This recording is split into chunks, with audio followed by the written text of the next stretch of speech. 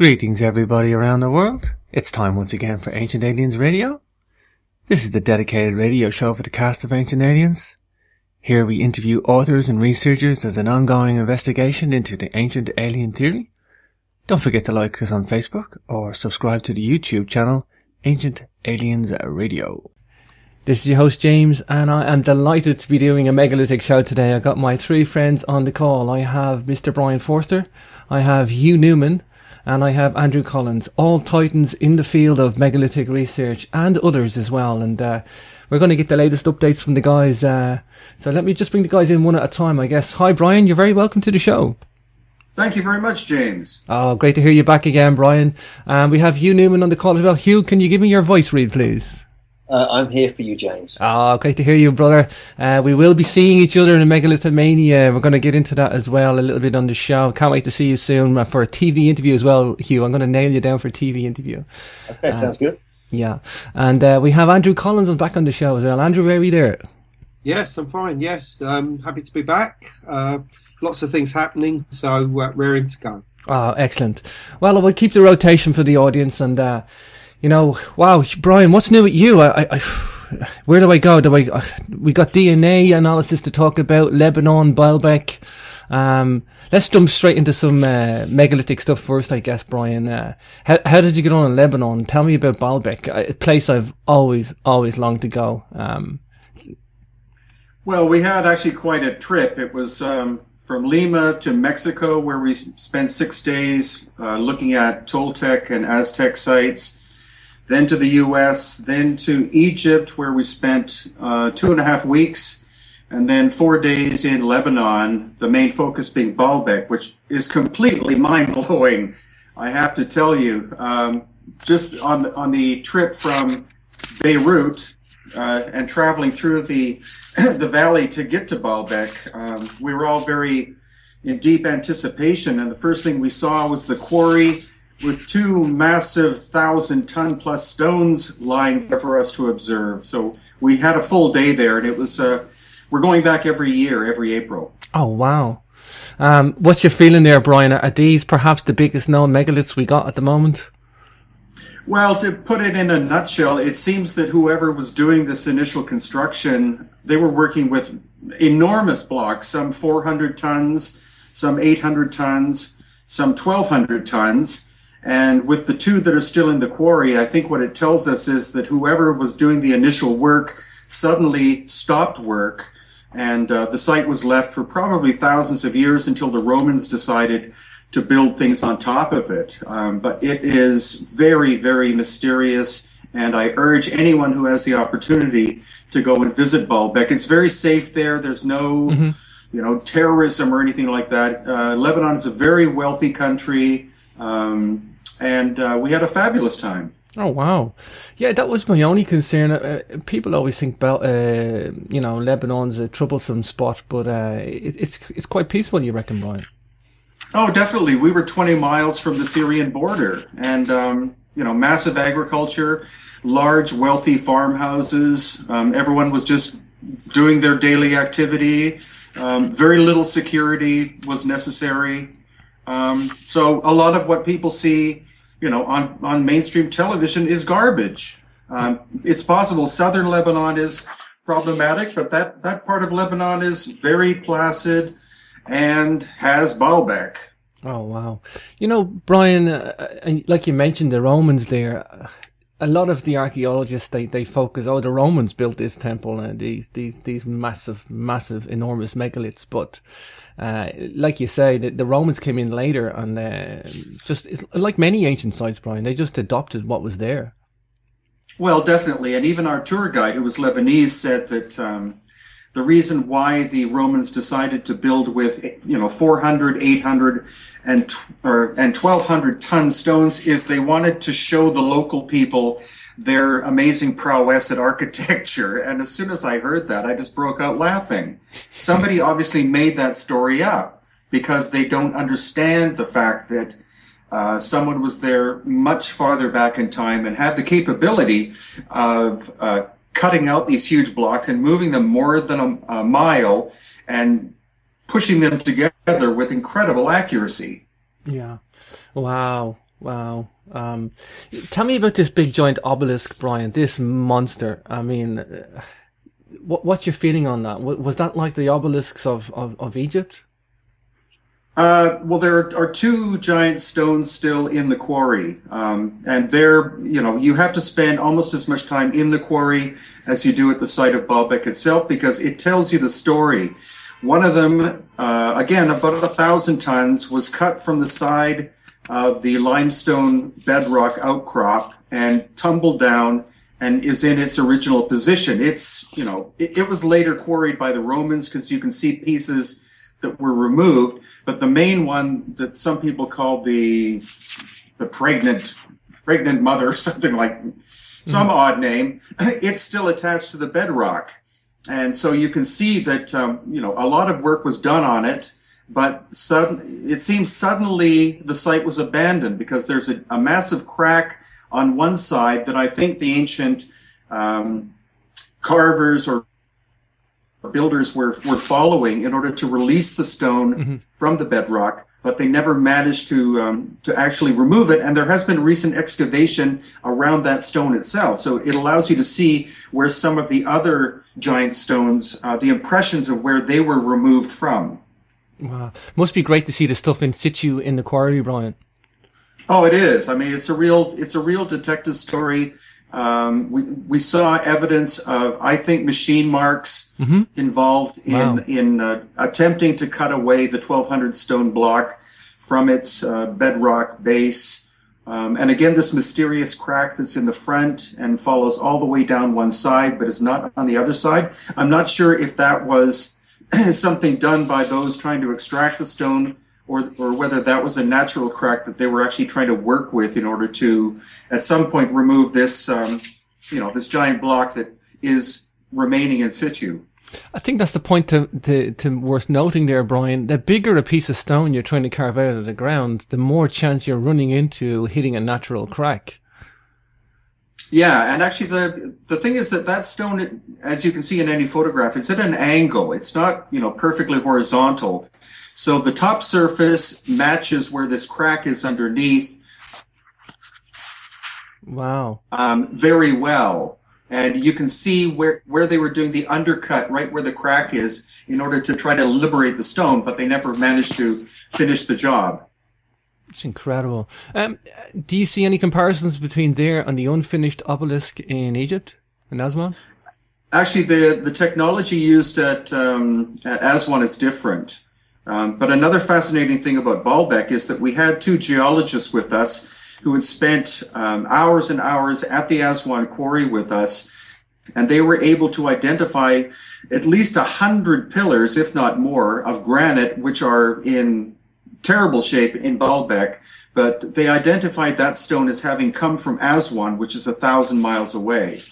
So, I'm being conservative at saying 100 granite pillars. There may be 200. Wow. That's incredible, Brian. Brian, do we attribute these to the Canaanites then? These megalithic structures in Lebanon? Is it safe to probably guess that? I would think so. Actually, Andrew knows much more about the Canaanites and the so-called Nephilim than I do. But Mount Hermon, which is supposedly where the Nephilim descended and showed their presence on Earth, we saw as we were driving in the bus. Oh, beautiful. It's actually in the neighborhood, and the gargantuan effort involved in doing this work is not something that the Romans could have possibly done, I don't think. So it's one of those sites like Egypt where you find megalithic work, Peru and Bolivia where you find megalithic work attributed to very specific, well-known cultures. But indeed, there's a lot of evidence that a lot of this work in all of those countries was done thousands of years prior by mysterious people that we're trying to figure out. Sure. Wow, Brian, so interesting. Let me move on, Brian. I'm going to come back to you and catch up on some DNA results as well. I love what you do, Brian. It's just it's fascinating because I know you've got this discerning eye from the knowledge of all the places you've been, and great to hear this feedback, Brian. I haven't heard it spoke about like that before in Lebanon. Hugh on the call next. Hugh, tell me about your travels. I believe you've been to Gunung Padang. Tell me what's happening with Gunung Padang. Tell me your feelings there, Hugh. Oh my God, yes. Okay, yeah, Gunung Padang. Andrew and I went there after we did a tour to Angkor Wat, and then continued down to Java. And the Gunung Padang is a very strange place. I mean, we call it now, Java's Machu Picchu, because it's this hilltop site with these tens of thousands of blocks, it seems, these andesite polygonal kind of columns that almost look like they're kind of shaped like crystals, all over the site. And we were there with Danny Hillman, and you could see this, the different levels going all the way down. We went right down the side of it. And some of his dating, I mean, Andrew will talk about this as well, but some of the dating there is quite remarkable, going beyond 8,000 BC. But even suggestions, he even got some parts of the dating which needs more analysis done, going back 20,000 years or so. So there's quite a lot going on there, and it's an absolutely fascinating place. It's just like shouldn't be there. It's just like, where is the culture? Where did this come from? We had a bit of an exciting journey a couple of days after. We went to try and find some other monoliths nearby, called the Gunstone or the Gun Rock, which actually Andrew will talk about his experience with that as well, I'm sure. But I think the Gunung Padang is certainly it should be on people's wish list, just like Baalbek. It's a stunning place.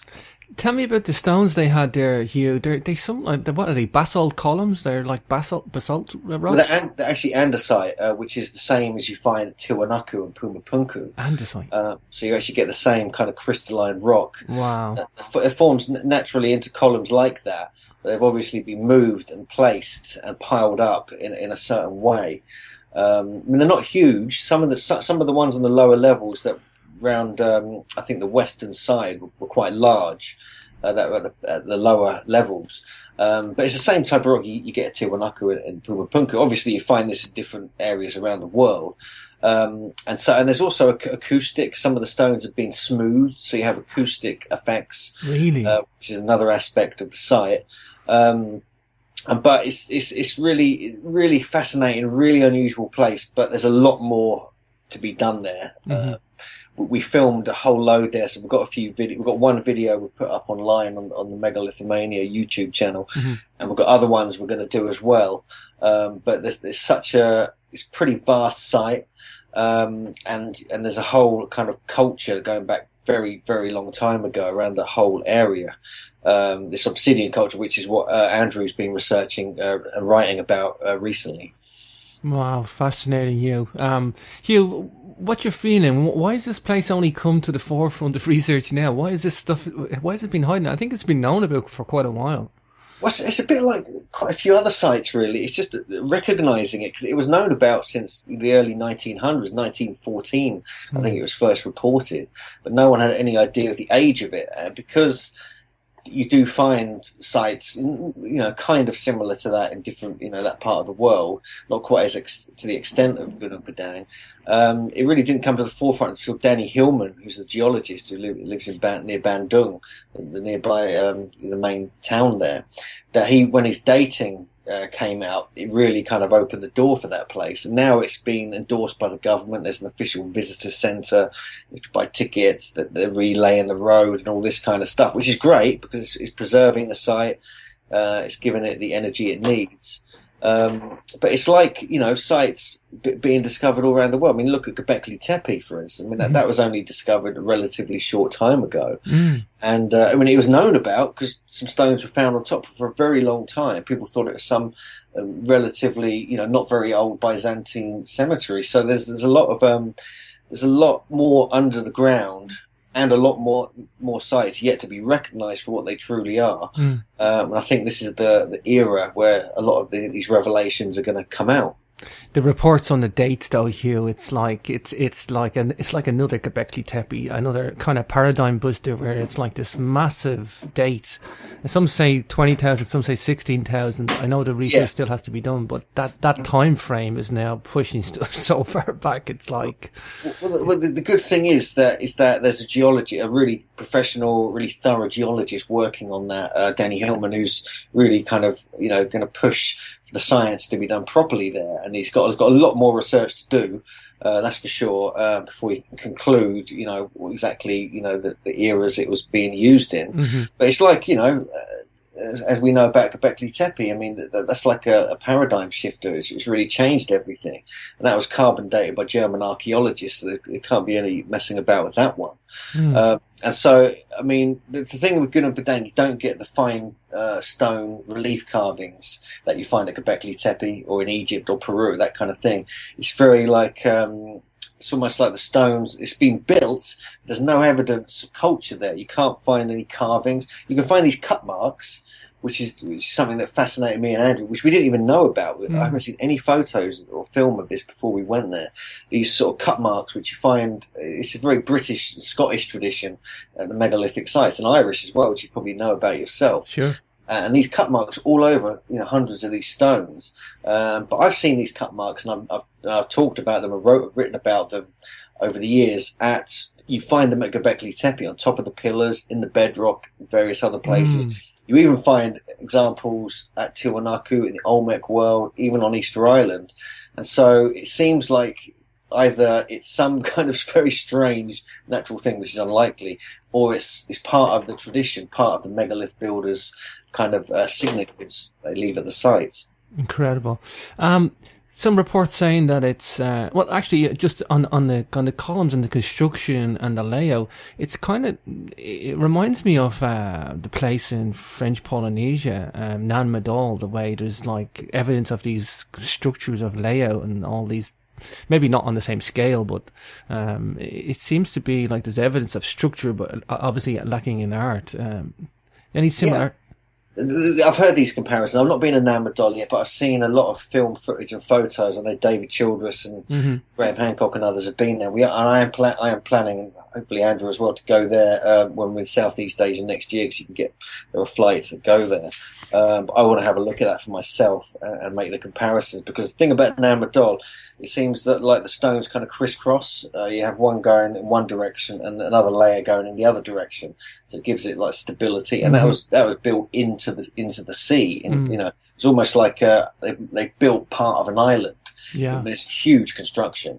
But no one has any clue who really did that. I mean, that's been attributed to giants and things like this. So the comparisons have been made, but there are a few little anomalies you find at Gunung Padang which do match other sites. You get these cut marks. You have some of the building techniques. You have it's almost like hilltop, mountaintop temple, and also it's got several magnetic anomalies up on the site, which have been recorded by Danny Hillman. He's a geologist, so that's what he specialises in. Sure. And he's found these positive and negative magnetic anomalies right where these particular parts of the sites were said to be like the throne and the crown and all these other things. And so that intrigues me, because that's something that's been recorded all over the world at megalithic sites, as though they were deliberately building where these anomalies were, to go into altered states or to even charge their seeds up.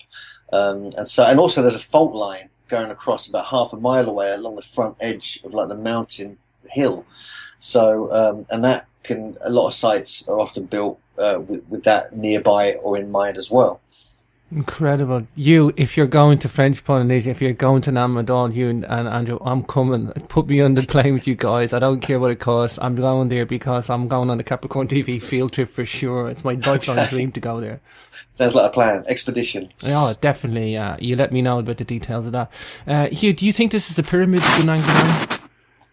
Do I think it's a pyramid? Yeah, it's like a man-made hill stroke pyramid. People are giving reports that it's badly weathered, but it was built on a man-made hill. It's not. I mean, it's built upon the top of a natural hill, I think, and it's been then there's been something put on the top of it as such. So I don't think it's a pyramid from the base upwards, like you find in Egypt or other places, but. It's just one of the most intriguing places I've ever been to, and it's got this real magical kind of quality about it. Just the environment, the jungle environment. It's even got a sacred spring, a natural spring at the base of it, which was actually built around. So they were like, it was a used site. It was many thousands of years, but it's not technically. I don't think it's a pyramid. I mean, Andrew might correct me or have other opinions about that, but I don't know if it's a pyramid. It's more of a hilltop structure, much like Machu Picchu is a hilltop structure. That's not classed as a pyramid, but so it's such an unusual site. I think it's got its own kind of genre as such. Sure. Andrew, wow, great responses there. Andrew, anything on the Canaanites in the Nephilim, the origins of Baalbek? Well, I've got a couple of articles on andrewcollins.com all about the pre-Roman evidence of activity at Baalbek. And yeah, I mean, there is a lot of activity there, probably going back at least to about 2500 BC. I mean, there's nothing really that goes back any further as far as our absolute knowledge of the site. But of course you have these legends, and a lot of them suggest that it's got something to do with, Cain, or one of the sons of Adam building it, and that he was the origin of these people known as the Kenites, and that, they were giants, and, they invented the first, smithy and the first metalwork and all the rest of it. But I mean, how much these legends really actually relate to what's going on about Baalbek, I don't know. And although you have these incredibly large blocks, which, as Brian says, must be incredibly impressive, before jumping to too many conclusions, there is one possibility, and I mean, Brian will, perhaps answer this, and that's the fact that there are pillars actually within the Roman temple there of Zeus, which are many hundreds of tons in their own right. And to create those, you would have to have chiseled out blocks, many hundreds of tons, even more than those actual pillars, just like obviously, Gobekli Tepe. There's 50-ton unfinished stones in quarries there, but by the time that they would actually reach the site and be erected, they would probably only weigh about 15 to 20 tons. But you have to have that amount of excess around them so that they can be chipped and carved properly into shape. So that's the only get-out clause at the moment. But Brian might have something to say about that a little later on. But if I can pick up the Gunung Padang for the moment. I mean, obviously, I second everything that Hugh said. I mean, it is an extraordinary site. I mean, and I mean, basically what you've got is a natural volcanic plug. I think that's what it is originally. Sure. Somewhere inside of which is a lava tube. So in other words, like a vertical chamber. And this seems to have been the focus of building activity on the site. And it would seem that a tiered structure was built around this volcanic plug using the andesite columnar blocks, which were probably actually obtained from the site itself and then reused and repositioned to create the monument itself. And these were built originally in tiers to create this pyramid shape actually on the hill itself. And this would seem to have been done as much as between 8 and 13,000 years ago, with evidence of activity going back even further, probably in association with this cave-like, lava tube. In other words, that would seem to have been the main focus of activity. And what they may have been doing is capping some kind of supernatural power that would seem to be associated with this cave-like structure. And the reason why they would be doing this is that directly in front of Gunung Padang is a mountain which is in fact a volcano known as Gunung Gede. And this is a volcano, a very active volcano. And it's quite clear that Gunung Padang, in its current state, and even within the lower layers themselves, they all have the same orientation directly towards this volcano, as if this volcano represents some kind of personification of a god, maybe a fire god or some kind of creator god or something like that. And that everything seems to be focused around the idea of control of the natural elements. The natural elements specifically around fire which would represent, the status quo of the world. In other words, what they were doing there were rituals and activities that would keep the balance and harmony in the world, so that there was no longer volcano eruptions, cataclysms, and things like that. And I would say that something similar was actually going on at Gobekli Tepe. What I've said and written about there is that one of the main functions of Gobekli Tepe was to try and keep the status quo of the universe, to try and stop supernatural forces coming into the physical world, like comets and asteroids and things like this, to try and keep them at bay, or the supernatural forces seen as responsible for these cataclysms. And rituals, shamanic practices, all the rest of it would be done to keep this status quo. And so in other words, I think that there's a very similar purpose behind both Gobekli Tepe and Gunung Padang. Even though they are on opposite sides of the world, they were constructed probably around the same time, at least say 10 to 12,000 years ago in both cases, and in Gunung Padang's case, possibly even earlier than that, by thousands of years. So there is a commonality here. But the bigger question is, if there is a commonality, does it involve some kind of lost civilization? And that's really what we need to establish.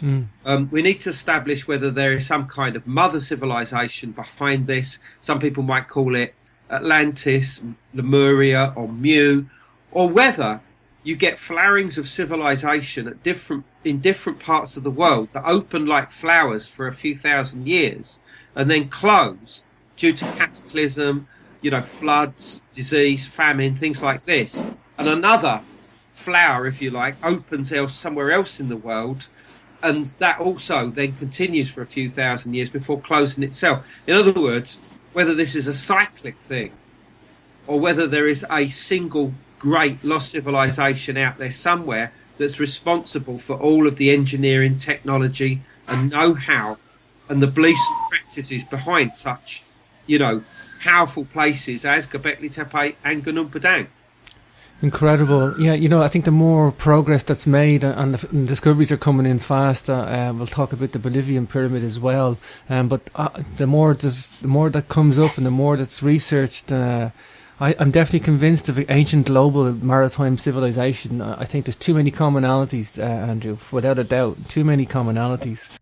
Wow, Andrew, is there any evidence of alignments or magnetic anomalies there at Gunung Padang? We went around the site with Danny Hillman, who's the geologist that's doing all the good work there.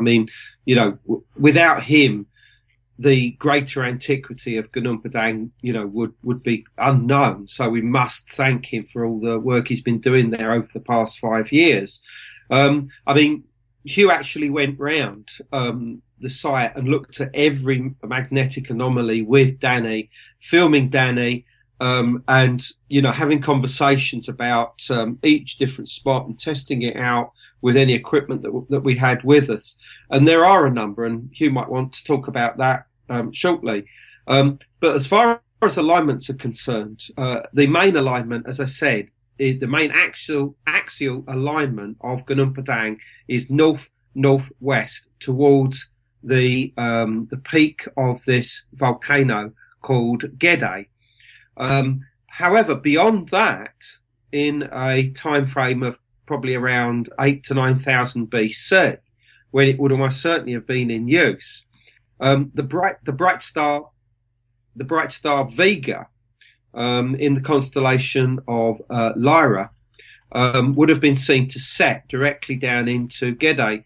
Now, the importance about Vega is that it had formerly been a pulse star between about 13 and 11,000 BC, and it is recognised throughout the Eastern Asia and Southeast Asia, even into Indonesia, as representing this goddess who is known as the Weaver Princess, who is seen to have forged the stars, forged the heavens, and created the Milky Way. And there's various stories about her losing the loom of her weaving, weaving equipment. And somehow this seems to be some kind of memory of the star Vega shifting away from the position of pole star. And even though Gunung Padang is actually south of the equator by about 6 or 7 degrees, Java was once part of a much larger landmass, which is generally known today as Sundaland. And this embraced a number of the Indonesian islands, including Borneo to the north. And so this actually straddles the equator. So if you went to the north of the equator by just 1 degree within Sundaland, you would see this incredibly bright star hanging over the horizon, around which all of the stars would turn at night. And that must have been an incredible sight. And you can understand why Vega may have become important, and why at the time when Gunung Padang was up and running, let's say between 8 and 9,000 BC, that this would have absolutely emphasized the significance of this star and this tradition to do with this goddess, this deity known as the Weaver Princess, who would seem to be not just some kind of supernatural, personage, but also it seems to be connected with sovereignty, and the embodiment within the queen stroke princess, and that somehow their lives were somehow bound up with the sovereignty of the land, in a way that is reflected in the heavens. And it's quite weird because at Gunung Padang, each of the different monuments you've got there, the different stone settings, the different rock piles, have all got their own name in Javanese. I actually asked a local guardian and guide to talk me through the whole spiritual map of Gunung Padang and how it relates to this mountain called Gunung Gede, how it relates to the whole landscape. And this is a marvelous, incredible journey, which I shall, be publishing at some point. And what's important is that right at the top, on the top terrace, there is a beautiful spot with this stone floor and the stone setting around it, known as the throne. And the throne, it said, is where the king would stand, and watch this volcano, and next to him would stand, the queen. And it was a site that Hugh and I realised was the most spiritual place there, and we went there to do meditations and things like this. And it's unquestionable that there is some right of sovereignty associated with Gunung Padang, something like almost like marrying, the queen or the princess to the land in a way which we know from Arthurian tradition in Western mysteries, within Britain, the idea that the king and the land are one, and that as one prospers, so will the other. Well, it seems as if something similar was going on in Java, in connection with Gunung Padang, and that it was believed, I think, that as long as, the reigning sovereigns were in good health, this volcano would not erupt. But if things started going bad within the royal family, then eruptions could take place, cataclysms could occur. So there's a lot there. We're beginning to flesh out what exactly Gunung Padang means. And on top of this, we're looking at discovering the material culture behind Gunung Padang, because you walk around there and you do not find stone tools. Whereas if you're at Gobekli Tepe, you find literally thousands of them everywhere. And they all date to the time of construction of Gobekli Tepe, let's say 8 to 9,000 BC roughly. And you can just, they're just there. I mean, obviously you're not supposed to pick them up, but you can't help but, pick them up occasionally. And it's not there at Gunung Padang. And that's something that I've said to Danny Hillman, you have to sort out. I wrote to him, since I've been back, saying, you need a field expedition in the area to try and find evidence of a material culture. I mean, they found a couple of strange artifacts there, which are odd and very peculiar, but don't really fit any particular culture. But very close by to Gunung Padang, just in the next river basin, which is the Bandung Basin, there is a very, very ancient material culture that used obsidian. Really? To create these these stone tools. And these are found on the slopes all around what used to be a big lake, within the center of the Bandung River Basin. And that this lake started to disappear as early as 16,000 BC. I mean, all right, there were small parts of it that continued on until around 2000 BC, but the importance here is that this Bandung obsidian culture was up and running and very extensive and not far from Gunung Padang, perhaps 16,000 years ago. And there are also legends that link this weaver princess who I've been talking about with the creation of the Bandung Lake, which suggests that these tales, these stories actually go back as much as 16,000 BC. And if that's correct, you obviously have a very developed culture existing around this lake long before it disappeared. And whoever this culture is, they cannot be unconnected with those that constructed Gunung Padang. It would be silly to suggest there was not a link. And this, I think, is the way forward. We have to try and understand who created Gunung Padang and who this culture were and where they came from. And that's what I shall be trying to do, in my next book. Oh, fascinating, Andrew. I'm hooked already, brother. I'm hooked already. Super exciting. I can't believe the obsidian connection again, as most of... Well, I mean, as soon as I saw obsidian, I my eyes lit up because... I bet, Andrew, I bet. Just all for the benefit, way around the world... Yeah, a benefit for the audience. The obsidian trail, because obsidian is a high status substance which is generally controlled by an elite group. Mm-hmm. So if you follow the obsidian trail, that will lead you to elites and the hearts of high culture, and I think that you'll find this all over the world. Obsidian is so valuable, so important, that it's the key to an awful lot of things about understanding the ancient mindset. Yeah, oh, for sure. Yeah, I know from our last conversation for the TV interview, Andrew, I was just fascinating with what you told me about the Gobekli Tepe location and the obsidian found in that locale. Absolutely. Yeah, it's incredible stuff, Andrew. Incredible. Great to see you out there doing the research too, Andrew. A lot of respect for you as a researcher, because you go out in the field and you look for this stuff, as well as doing the academic and the book research too. Prolific, Andrew. If you're going to write about these things, you've got to go to these sites. That's the thing. You cannot be armchair researchers. Yeah.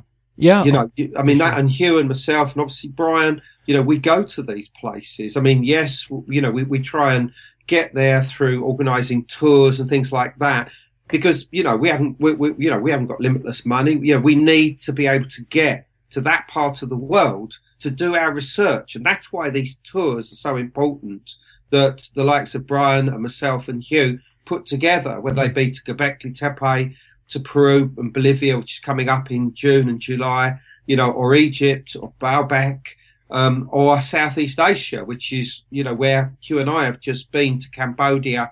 And then we stepped from Cambodia across into Java to see Gunung Padang. When we do these tours, that's why we do them. We encourage people to come with us to these sites. And a part of this is obviously that we can do the research as well. Sure. Of course, it's the June tour for Peru. That's coming up pretty fast. And we have May and September for Gobekli Tepe. Is that correct? That's correct, yeah. People can still come out with us in May to Gobekli Tepe. It's totally safe out there.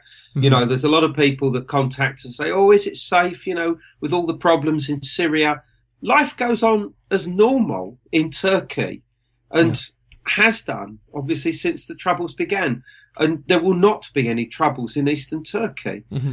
So, people need to understand that. We can try and give them, this peace of mind to allow them to come out there, because, everything going on as normal. And you'll see these incredible sights. If you are afraid of just a few things that are going on in another country, you'll never see anything. Sure. I'm going to link up those tours on CapricornRadio.com, and I'll stick them into the YouTube description when people are listening there as well. You'll get that on the members page as well. But exciting tours, guys. I'd love to see you guys together doing this. It's like a megalithic think tank, Andrew, to see you guys all together. Moving on to Brian. Brian, let's come back to Peru and Bolivia. What's happening with the new pyramid that's been discovered in Tiwanaku, Brian? Well, I'm not sure about that. Is it a pyramid? Is it a structure anomaly? Well, I haven't seen any convincing photographs, and that's why it's important that Andrew and Hugh and I go there in June. Yeah. I'm actually going to be there in May as well, so I'll be able to report firsthand. There are so many claims made about, about some of these ancient places from people who actually haven't been there. So what's very important is that we physically go and report on what we see. What do we know, though, Brian? Let's start with what we do know. It's an anomaly that's been picked up with radar. Is that right?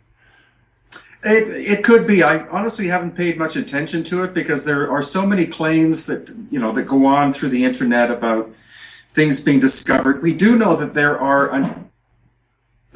a number of structures, most likely underneath the Tiwanaku complex, that haven't been excavated.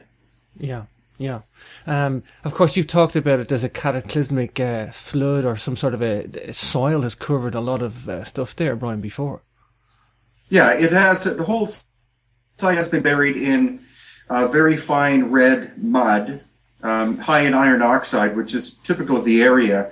And there was an ancient cataclysm of some kind that either came from Lake Titicaca or from another lake that no longer exists that swept over the site and buried Tiwanaku and Pumapunku in the distant past.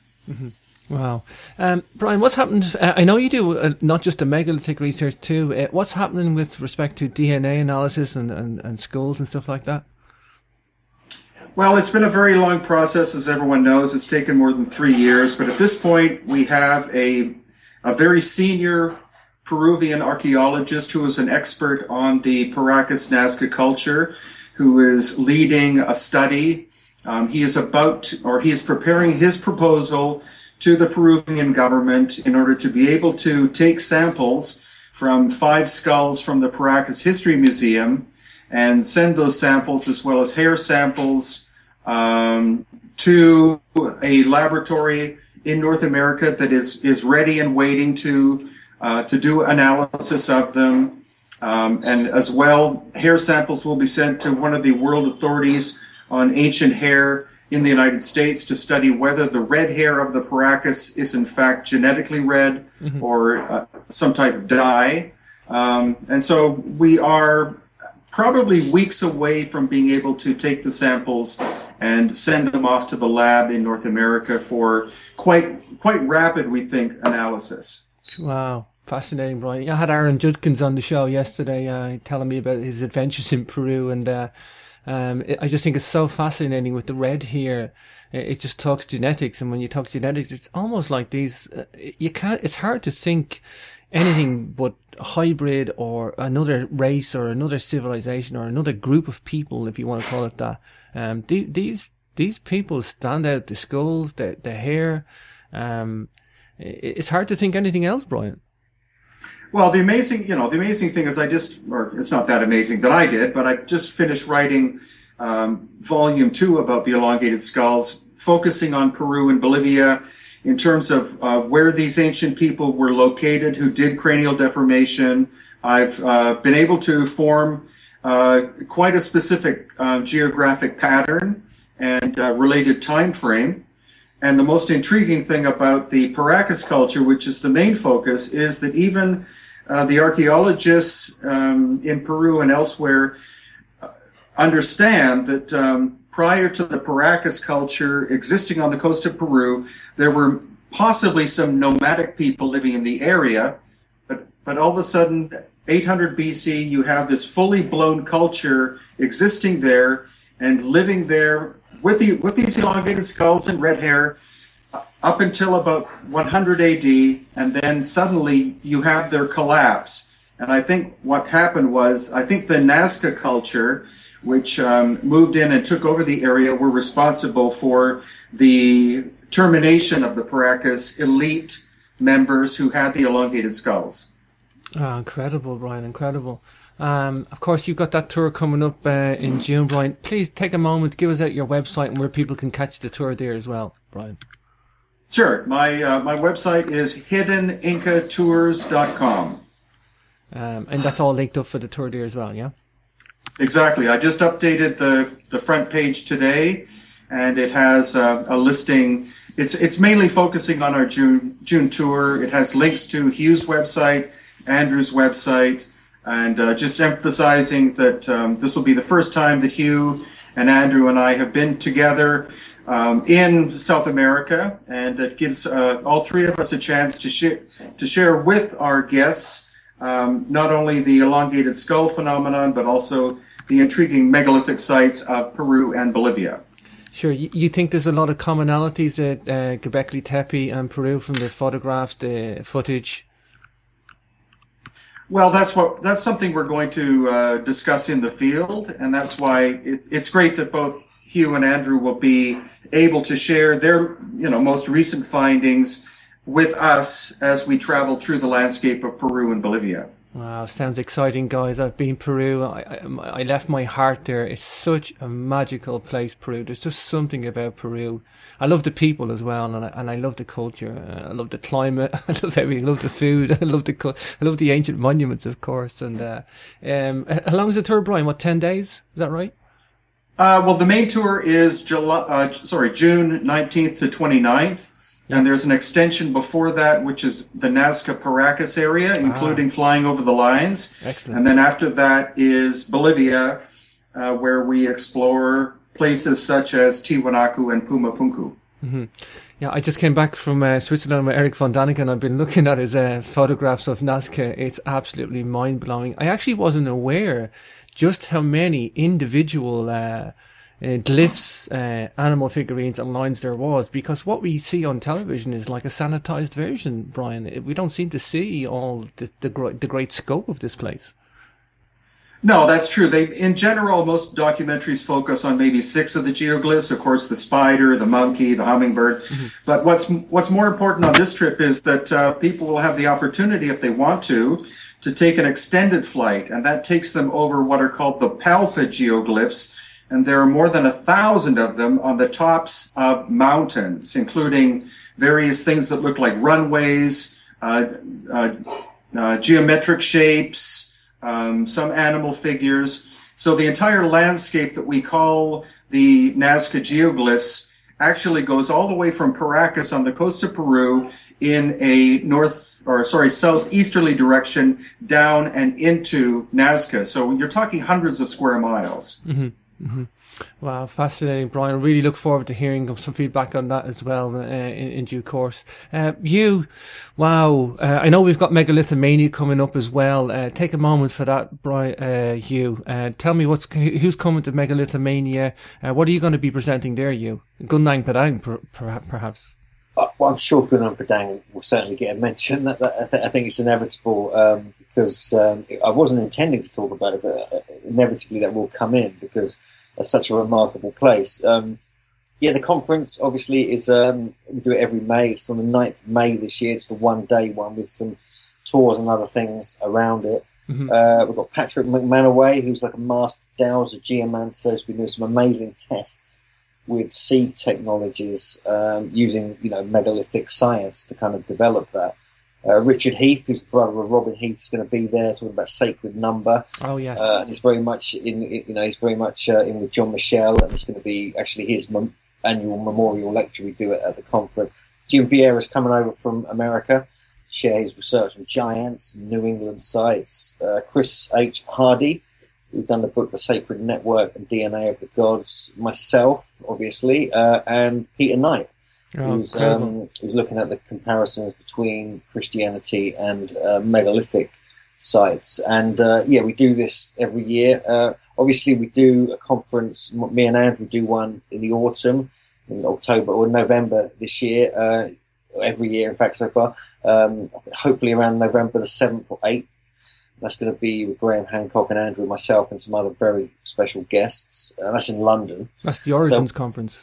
That's the Origins Conference. Yeah, we do keep fairly busy. And then after Megalithomania, obviously there's the Gobekli Tepe mini tour Andrew and I are doing, and then in June we pop over to Peru and Bolivia and do all that. So quite a lot going on this year, actually. Wow.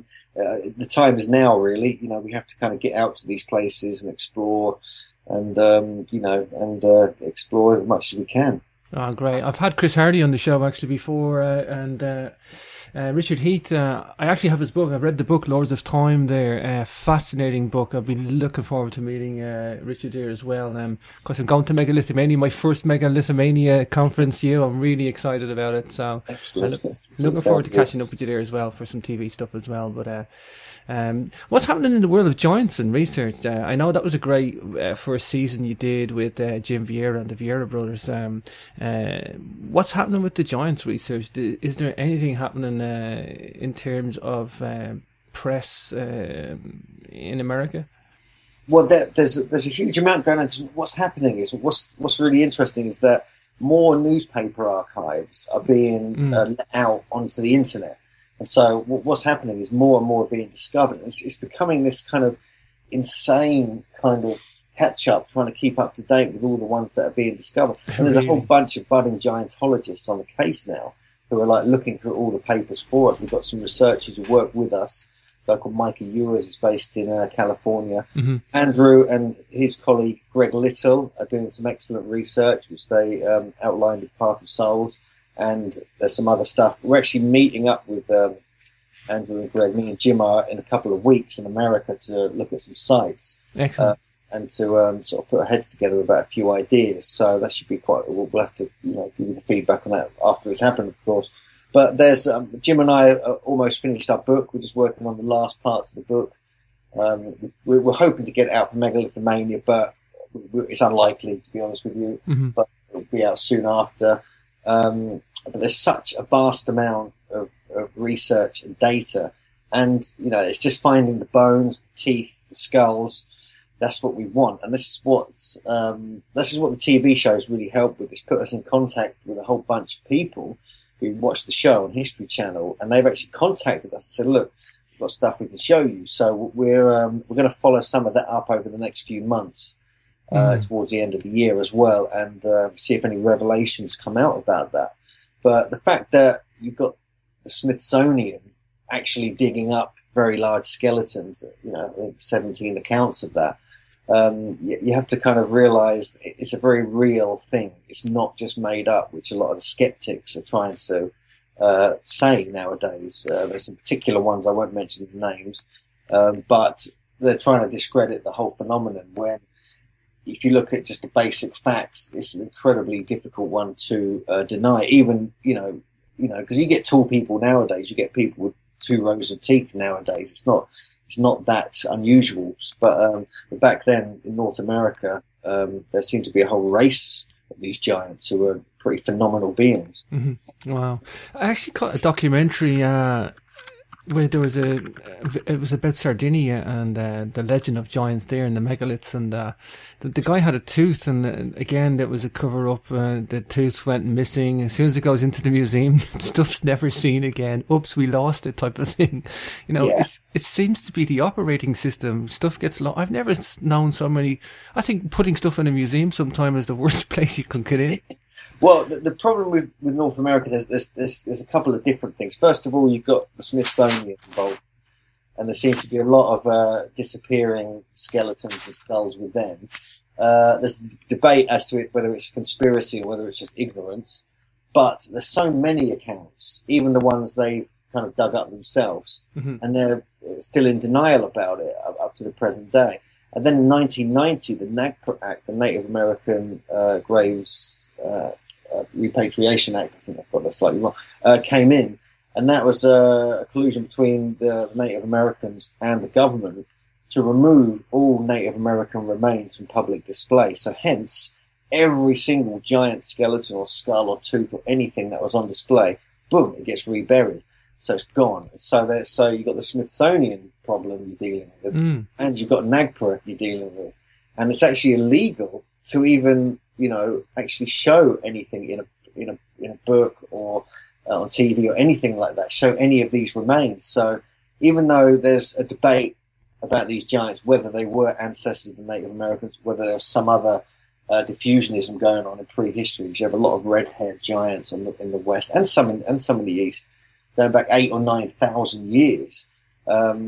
It's a real tricky subject, and all we can do is share the accounts publicly, in book format on TV or whatever we can do, and hopefully the truth will emerge naturally. Wow. Yeah, it sounds clandestine and surreptitious to me, Brian. It stinks of it, but that's just my own personal opinion. This whole stuff disappearing in museums, and like I say, I mean, who would want that evidence out there? I mean, if there was another group acting in history, I mean, the archaeologists, it would just shake the foundations of all archaeology. It really would. I think the best thing they would do would put it in a box and label it and hide it. Well, yeah, I agree. I mean, but it's like anything that's suppressed or covered up. It makes you want to investigate it, doesn't it? So I think this is one of those classic ones. It's like Brian's research on the skulls down in Peru and Bolivia. It's the same with these giants in North America. I mean, it's a sort of crazily kind of intriguing subject. It seems to have it's almost like a spell that was put over it. Stop people researching it and talking about it, and that spell's been broken. And now everyone's going, right, okay, let's get into this. Let's sort of challenge what's going on here and see if we can expose it. Because to me, it's like with the megalithic sites or anything. It's like these are our ancestors. These are our relations going back, hundreds or thousands of years. So it's actually our heritage, our legacy. So we need to kind of honor that a little bit, and rather than try and suppress it and let people suppress it and cover it up, actually, it's a human right, in my opinion, and we need to kind of expose it and get it out into the mainstream the best we can. Very well said, Brian. Very well, Hugh. Sorry, very well articulated. It is our heritage. It's our own human journey, and whatever branch of human we're talking about, it's our own story, our own legacy, and we're living in a time of history and research now that's just cutting edge. It's cutting edge history all the way now. I never seen history so much alive. Hugh, please give us a moment to give us out your website. We can catch the tours that we've been talking about, plus the conference. Yeah, for sure. Yeah, it's just megalithomania.co.uk. So it's megalithomania.co.uk. Everything's on there. There's also, you can go to hughNewman.co.uk. And that just takes you to my page on the Megalithomania site, and just Google Megalithomania or Hugh Newman, and you'll find everything we're up to.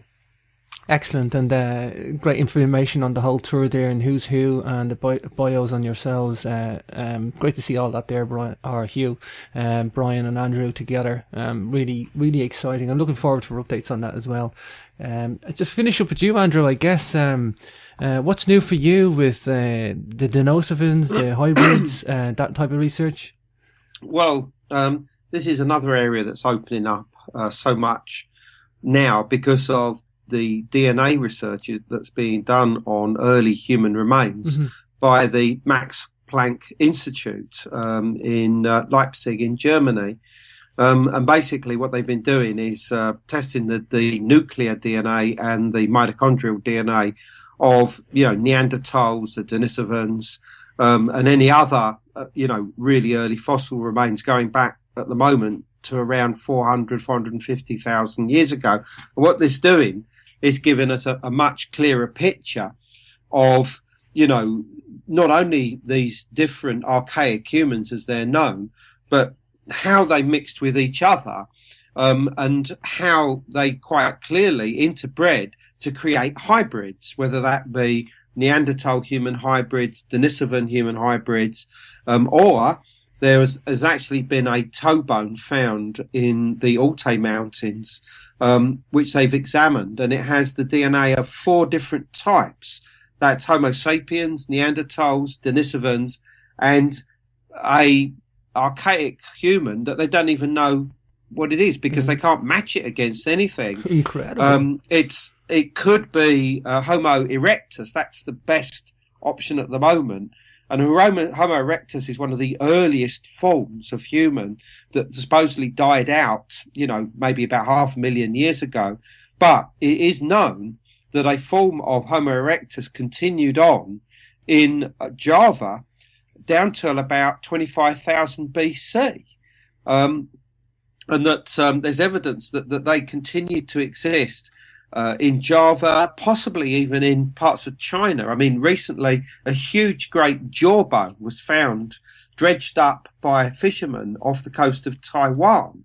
And it's so strange that, they don't really know, what type of human it's come from. And again, the best guess is that it's Homo erectus. But if it is, it's very late, possibly as late as 15 to 20,000 years ago.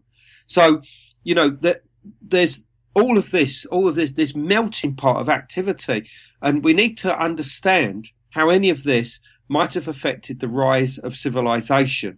Because it's okay being a Neanderthal, we're told that they are, that they were sluggish, they were brutes, they were this and the other, but we now know that's not true. We now know that they painted caves, they adorned themselves in feather coats, they used musical instruments, and almost certainly they had some kind of religion involving the burial of their dead.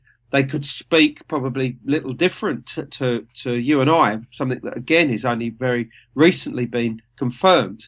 And they had their own different mindset, a mindset that was quite different to Homo sapiens. I think in the early days we were probably survivalists. We were territorial. We'd go in, bash the people on the head and take over their lands and then just move on and do this. Whereas Neanderthals have been around for hundreds of thousands of years, developing their culture, their way of life. And it seems as if they had a strong attraction to the moon, and to the idea of women's cycles, and its relationship to the moon, and may have developed this into some kind of religion. Well, the fact is that when Neanderthals came together with humans, it created almost like a new type of human being, something that had completely different mindsets. One, the dreamy, sort of otherworldly mindset of the Neanderthal, but also the survivalist, rationalist side of the Homo sapien. And it seems as if huge advances actually occurred once this hybridization took place. Now, we Homo sapiens, interbred with the Neanderthals in the West, but in the East, in Eastern Asia, it was the Denisovans. And we know that the Denisovans, as much as 40, 50,000 years ago, from evidence coming from this Denisova cave in the Altai Mountains, were producing incredibly high, items of high culture, including these bracelets in this green stone known as clitorite, which look like something that might have been produced just a couple of thousand years ago. Mm-hmm. I mean, they're just extraordinary. And more than this, the teeth that were found in connection with the Denisovans are of large size, and there are various accounts that suggest that when they were first found, it was thought that they belonged to a cave bear or something because they were so large. And there is other DNA evidence that suggests that the Denisovans were, in fact, of extremely tall in nature. They may well have been giants, and that the admixture of them and Homo sapiens could well have created the giants which roamed the land. particularly in North America, but almost certainly in South America and, of course, in other parts of the world. And that these giants may well have been Denisovan human hybrids. This is a very exciting prospect. It's something that I wrote about with Greg Little in the book Path of Souls last year, and I shall certainly be writing a lot more about in a new book which has a working title of Hybrid Origins, which which will feature Gunung Padang, Denisovans, and much more of what we've been talking about today. So this is the area that I'm looking into now, because it does seem as if when hybrids are created, civilization follows very quickly. Sure. Do we have like migratory routes from Denisova Cave, obviously probably heading southwards down in towards Turkey? Well, that would obviously be the western migration. Yeah. And yes, there is. And it goes basically from the Altai Mountains through the Ural Mountains into central Russia, where as early as 30 to 40,000 years ago, there were incredibly advanced communities that had astronomically aligned longhouses made of wood and mammoth bone. They had agriculture. They had a fully developed mother goddess cult, with these beautiful Venus-like statues. They had tailored clothing. They had communities which wouldn't be out of place in medieval times. And these people were known as the Gravatians. And their main centres were in central Russia, and also in the country that we now know today as the Republic of the Czech Republic, Czechoslovakia, former Czechoslovakia. These are their two big focal areas. And what's clear is that the heart of these are Neanderthal human hybrids. And the descendants of these peoples went on to be known as the Swiderians. And the Swiderians, whose culture stretched from the Carpathian Mountains in the west right the way across to the big rivers of Russia, like the Volga and the Don River, almost certainly their descendants were the ones that came south at the end of the last ice age and entered into Anatolia, and I think became the power elite behind the construction of Gobekli Tepe. Mm-hmm. That seems to be a pretty sensible solution to what was going on in Gobekli Tepe. So there is a link between Gobekli Tepe via Russia to the Altai Mountains, and from there eastwards through Siberia, places like Lake Baikal, across into North America, and southeastwards into places like Java, where we have Gunung Padang. So there is actually a link behind all of these cultures. And I think that one of the keys to understanding the lost civilization, if you like, is hybridization. Sure. That is, I think, the key. And that's why I'm looking into it so strongly now. Wow, fascinating. And of course, we can catch all this at andrewcollins.com. Of course, you'll get the Origins Conference there. I'm really excited about that, Andrew, to see that on again. Yourself and you there, and Graham as well, making an appearance. Yes, yeah. I mean, it's not absolutely finalised yet. Hugh and I are working on it as we speak, to try and finalise it. So just watch this space as far on all of our websites regarding how we go there. Okay, so I'm going to link all the sites on the YouTube description and the Capricorn Radio and members page, capricornradio.com. Guys, absolutely fascinating talking to all of you guys. Wow, what a megalithic roundtable that was. Such exciting news as well, and such exciting research going on. I really thank you for all your time today, guys. No, it's our pleasure. Absolutely. Yeah, it's great talking to you, James and crew. Good.